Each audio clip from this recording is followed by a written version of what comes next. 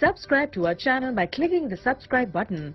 Click the bell button and enjoy the latest uploads from our channel. Finally, it has arrived to the channel, the Samsung Galaxy Note 9, and I got the 512 gig. You can see off to the left, just Samsung Galaxy Note 9 label. We have nothing at the top. Off to the right, there's nothing on the box, and on the rear, we do have what is included in the package, including the Galaxy Note 9, obviously, the S Pen, the wall and USB-C charger, stereo headset, a USB connector, some warranty papers, terms and conditions. Scrolling down, you could just see some FCC stuff and some other things we don't care to read about. This box basically looks like every other Samsung box before it, just changes the front and puts a pen on there, which is kind of unique to the color you get. This one is the blue model, so you get that gold pen.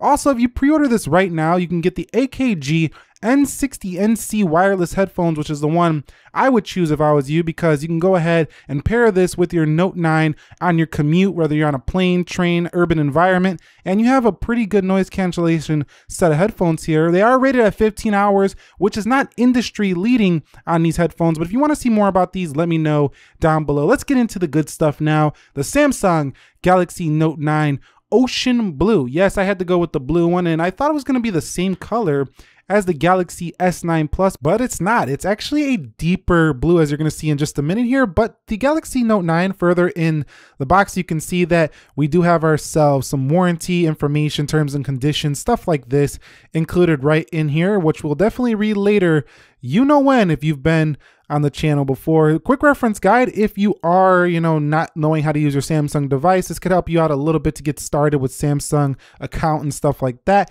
And here's the phone. Taking that plastic off, take a look at this color. Isn't it a beauty? Definitely, if you're gonna pay $1,000 for a phone, this is how you do it. You make a shiny, beautiful object that definitely screams premium when you do look at it. So if you're not gonna change the design from the Note 8, at least they definitely put a really shiny color here. You do have a fingerprint scanner below the camera with that dual variable aperture camera. We're gonna see how that works out. Probably the same as the Galaxy S9 Plus. And down here, you can see that we do have ourselves that gold or yellow S Pen headphone jack, USB-C. And some people are saying that this S Pen is not great looking. I'm gonna have to look at it a little bit more in detail and see how I like it in terms of the color. But people are also saying writing on the action memo, like from the lock screen, you do have, yellow text in the Samsung Notes on white screen, which you can't really read. We'll look at that a little bit further. But rest is in the box is you get a USB-C connector. You also get yourself an adaptive fast charger, which is nice to see. We also have AKG headphones. These are just headphone jack headphones. And then you have some more S Pen tips if you need to replace these included right in the box, and some extra earbuds for those headphones if your ears don't fit right out of the box, and another USB cable to go along with that adaptive fast charger. Starting it up, it's simple as ever, just like any other Samsung. We're just gonna skip through the Wi-Fi really quickly, agree to the terms and conditions, and we're gonna type in our name really quickly here, and then you can protect your phone in like 5 different ways. It's really up to you. Face scan, iris scan, fingerprint, whatever you want. Then Google asks you about your information. Then we have the Samsung account, and then we're gonna go ahead and finish up here and get into the Samsung Galaxy Note 9 6.4-inch Super AMOLED display, the best rated smartphone display ever. This seems to always happen every time a new phone comes out. Next month, the iPhone 10 Plus will probably be the best rated smartphone display ever, as every single phone seems to bounce back and forth. Android 8.1 and Samsung 9.5 out of the gate. So no Android Pie, but I'm sure Samsung's working hard to get that software pushed to their latest device as soon as possible. And you can see, just snapping a quick photo, the software looks very similar, if not identical, to the Galaxy S9 Plus, which is not a bad thing. Hopefully they fix that sensitivity where you would accidentally slide over though. But you can see really crisp photo right out of the gate. So it's going to be a nice camera. I really can't wait to really take it out and test it in low light, as well as test the HDR, test the 4K 60 and more.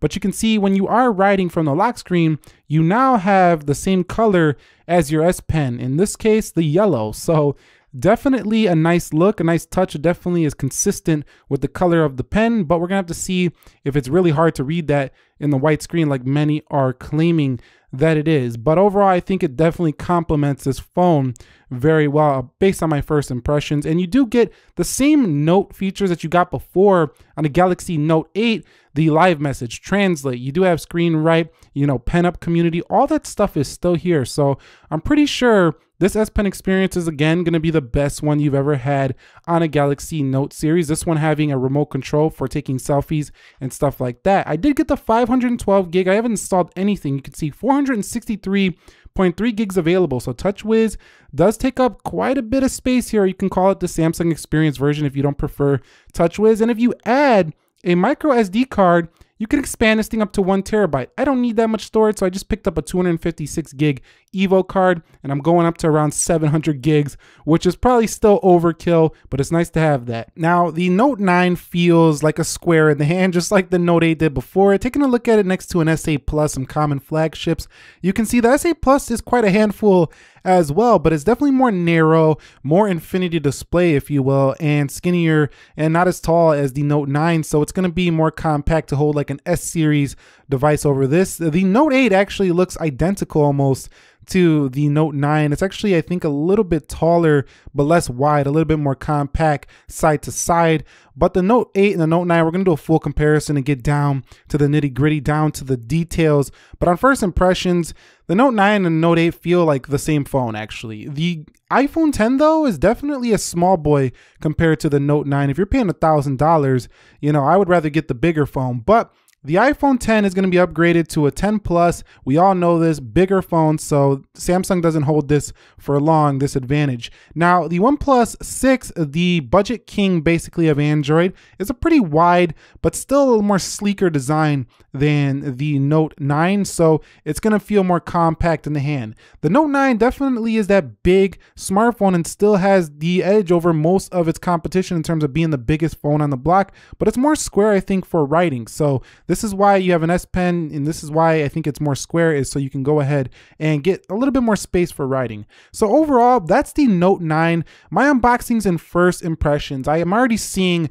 super fast performance out of the box. That is pretty common amongst all Samsung phones. We're gonna have to see how that holds up over time. But with 8 gigs of RAM, the Snapdragon 845, this thing should just scream. I know a lot of people are excited for Samsung's redesign, but this refinement to the Note series is gonna make for a really long lasting and very high quality smartphone. So it's got me excited for what's under the hood. I'm not too blown away by the design because I'm coming from a Note 8, but if you're coming from a Note 5, this is a massive upgrade.